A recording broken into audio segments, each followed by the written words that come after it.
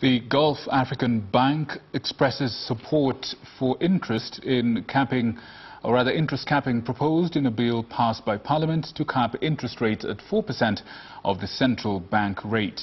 Now, the bank has also partnered with Safaricom to train women entrepreneurs on investment, capacity building, provision of credit facilities and expertise needed to start businesses.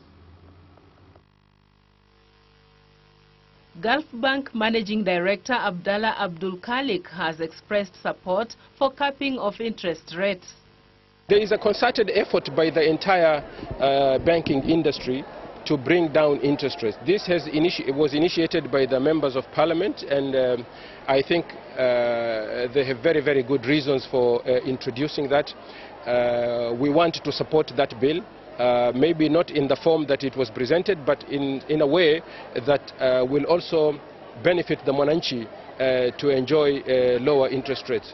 The managing director said Gulf Bank has already presented a memorandum of understanding to the central bank and is working with other stakeholders on how they will cooperate so that the interest rates are capped at 4% above the benchmark lending rate. We have already given a memorandum of understanding between us and the Central Bank of Kenya and Kenya Bankers Association and the Ministry of Finance how banks will collaborate and cooperate with the members of Parliament to make sure that interest rates in this country should come down.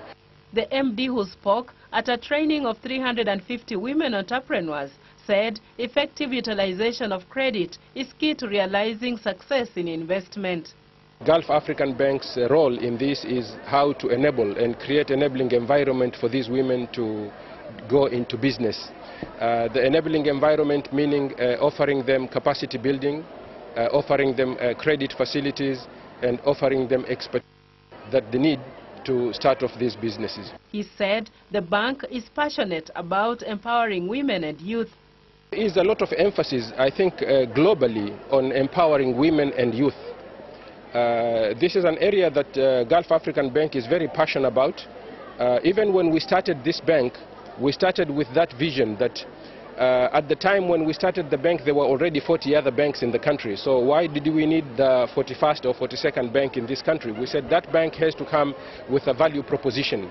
And that value proposition we brought to the market is that we want to focus and empower a certain segment of our community. We have started with women. Women banking program actually has 3 pillars: to empower, protect and educate the women.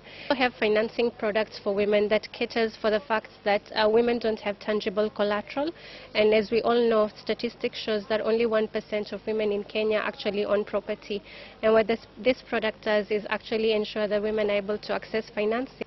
Statistics by the International Finance Corporation of the World Bank indicate that 39% of formal enterprises are run by women, yet less than 43% have access to financial institutions. Judith Akolo, The Business Defined.